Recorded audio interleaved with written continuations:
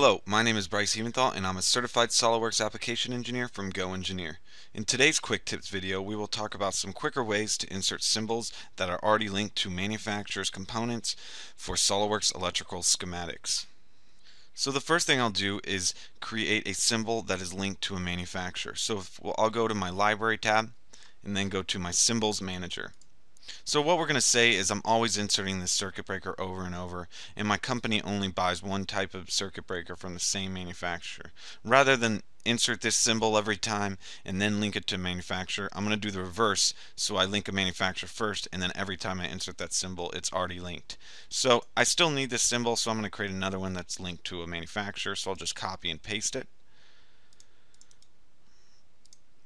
Here we go, and then I'll right click it and go to the properties.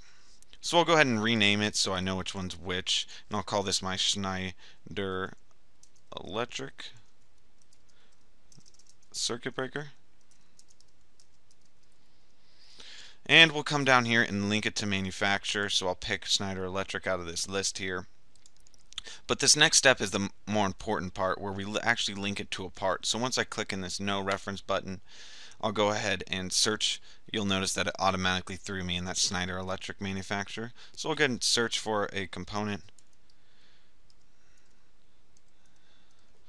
Hit search, found that component, and now this symbol is linked to that Schneider Electric GV2ME06 circuit breaker. So we'll go ahead and hit OK, close this, and now next time I come around and we're on the schematic tab, I need to insert some symbols.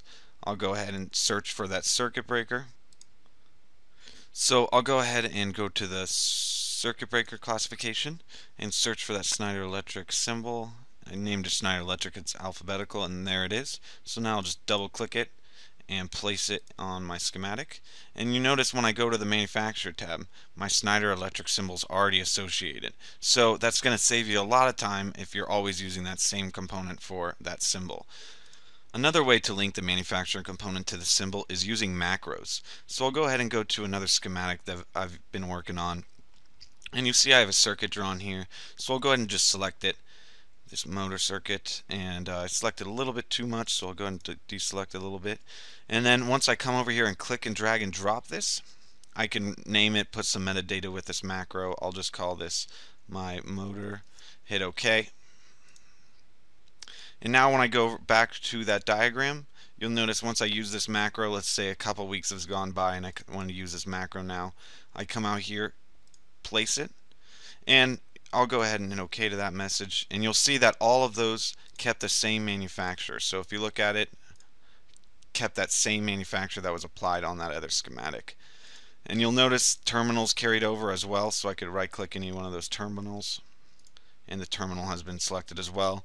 Even the 4 wires here that were associated to cores in a cable stayed through that macro. So these are a lot faster ways to keep you from having to link those manufacturers after you place the symbol. So again, link those manufacturers before you create the symbol or in macros, and they'll make you a lot faster. Ultimately, we showed 2 different ways to linking the manufacturer data to the symbol. The first way was to create the symbol in the symbols library and link the manufacturer there when we're creating the symbol. That way, if I'm always using the same manufacturer for a circuit breaker, for instance, I'm not having to associate it every time I use that symbol. It just automatically associated. The second way was to create a macro, and the secret way with that was to assign the manufacturers to the symbols before I create that macro. So when I place that macro next time, it will already be associated to those manufacturers. Well, my name is Bryce Heventhal, and that's another quick tips video from GoEngineer. Thank you for watching, and have a great day.